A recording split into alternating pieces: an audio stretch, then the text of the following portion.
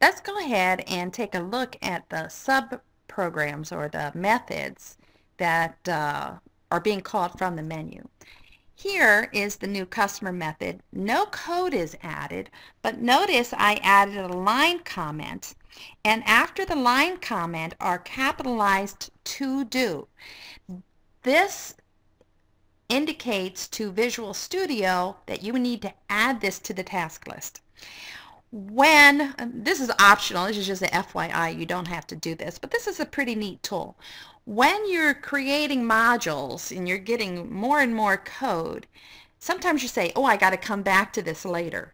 Okay, so it's just like writing a little note to yourself. I got to come back to this. So this to do, I got to come back and add logic to the new customer method. Or down here, I got to add logic to the new order. So you just come and you're going to type to do. Okay, so you're going to just type that and to do, and then a little note to yourself. Got to add update customer logic. So what does this do later? As your program's getting more larger and larger, you can go to View and come to Other Windows, and down here you'll see Task List. And notice in my task list, everything I've written in the to-do, I have available right here. So then I can double click right here, and it takes me to that line of code where I can now update that. When I'm all done, of course, remove that comment. You don't want to keep that in. It's like striking through a note that you do a written note. So I'm all done, so you will take that comment out. Okay, let's take a look at what this looks like so far. It's just in a beginning phase, so I'm going to go ahead and run this, and you'll see that there's my menu, and if I push 99, okay, which is not on the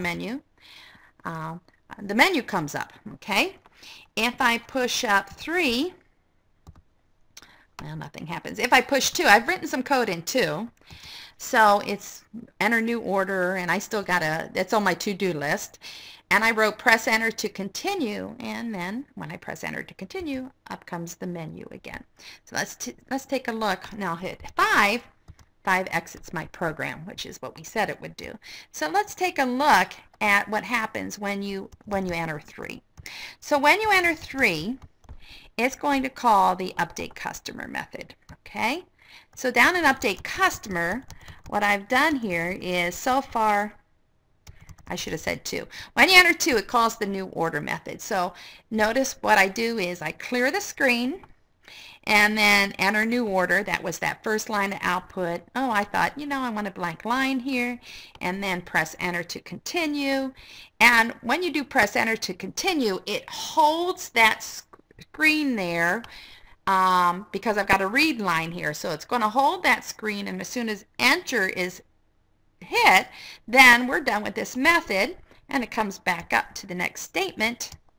So it was 2 instead of 3, right? Well, what's the next statement after calling new order? It's a break, and a break will take you out of the switch.